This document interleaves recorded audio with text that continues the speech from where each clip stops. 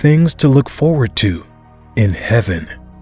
I believe that we as Christians don't think enough about heaven. We don't talk much about heaven. We don't, and that's the truth. A lot of us don't have the correct view of heaven. We view heaven as that place we will go after we have had all the fun here on earth. And this view of heaven is incorrect. My friend, your best days on earth are not even a glimpse of what you will experience in heaven. Philippians 3:20 through 21. But our citizenship is in heaven, and we eagerly await a Savior from there, the Lord Jesus Christ, who, by the power that enables him to bring everything under his control, will transform our lowly bodies so that they will be like his glorious body.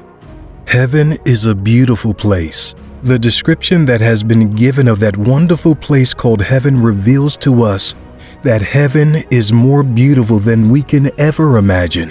Heaven is a place for those who love God. So I ask you today, do you love God? Do you obey God? Because if you love him, you will obey him. Do you go where he wants you to go? Or do you just decide to go your way? You need to examine your life and ask yourself whether or not you truly love God. Only you can answer this question. John 14:15. If ye love me, keep my commandments. The things that God has kept in heaven is for those who love him. We must not be deceiving ourselves. Those who will make it to heaven are those who love God. It is never too late to start showing your love for God. It is not too late to come back to your first love. It is not too late to retrace your steps back to God and love him with all your heart, because there is no time and the end is near. There are wonderful things kept for you in heaven that you will enjoy. There are blessings in heaven that you should be looking forward to. You should always look forward to making heaven. You should always look forward to getting to that glorious place. That is heaven.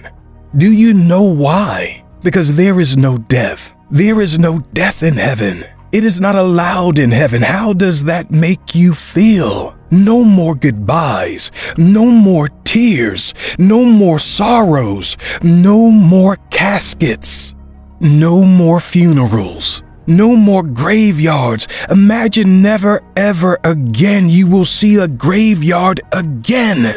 Why? Because death is not allowed through those pearly gates. Heaven is the land of the living. Jesus said, "He that liveth and believeth in me shall never die." He will never see death. He will never taste death. He will never fear death, and death will never be able to touch him. Revelation 1:18, I am he that liveth and was dead, and behold, I am alive forevermore. Amen. And have the keys of hell and of death. Heaven is your home. The Bible says there is no need for the sun. There is no need for the moon. Why? Because the glory of God did lighten it. Heaven is the land of the living. It is a land of glory and righteousness, holiness and peace. The glory of God. In heaven you will finally see God, the King of all kings. The one in whom all things consist of, the one who sits upon high and looks low, the one in who made everything that was made. You will finally see him, God Almighty, the keeper of creation, God Almighty, the one who has everything under his control, God Almighty, the Ancient of Days, God Almighty, the architect of the universe, God Almighty, the one from everlasting to everlasting, God Almighty, the one who always was, the one who always is, and the one who will always be, God Almighty. The one Isaiah saw sitting upon a throne, high and lifted up, and his train filled the temple. In the land of the living, you will finally see God Almighty, the one who has always been there for you.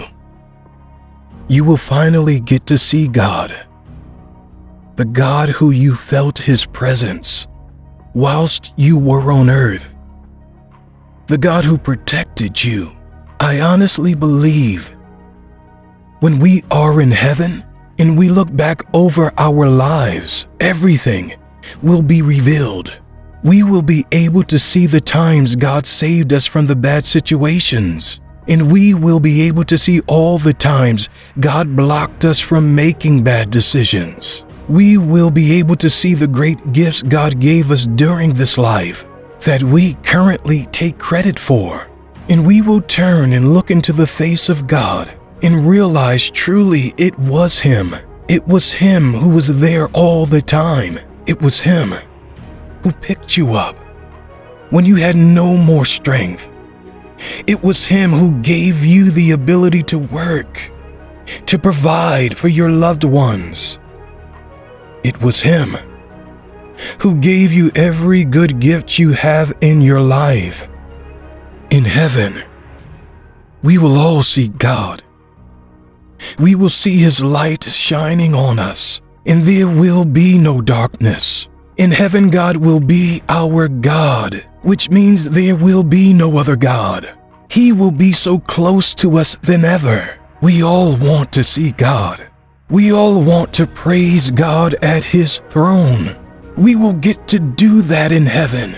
Do you want God to be your God? Do you want to be in the presence of God day and night, praising Him with joy in the new heaven and new earth?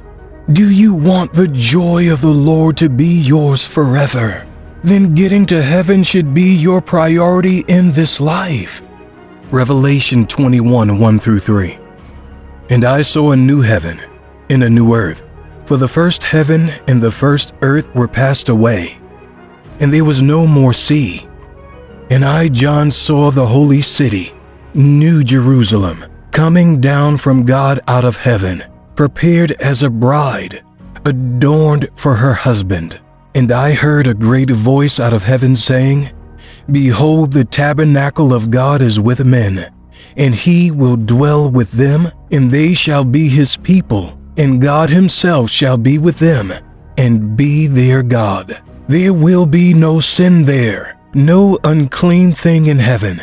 Sin cannot enter in. How wonderful it will be to be permanently separated from sin. Won't you be glad? Not to feel a sense of shame or guilt, never having to feel dirty again. Are you not tired of all the atrocities of men? Are you not tired of all the evil news that has been flying around? Sickness is an unclean thing. Murder is an unclean thing. Every form of wickedness is unclean. None of these should be in heaven.